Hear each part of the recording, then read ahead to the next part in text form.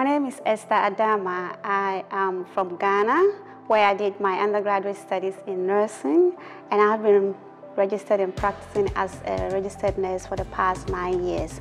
I work primarily with children and their family, and most especially with premature babies in the neonatal intensive care unit. So the decision to do my postgraduate started when I went into the neonatal unit, and I realized that there were a lot of problems that need to be explored to find out how parents care for their babies, especially after discharge.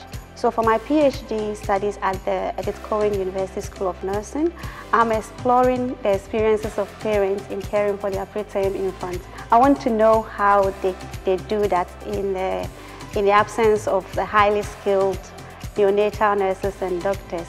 How are parents trying to cope and the problems that parents face? So my intention is to understand them better so that we can improve nursing care.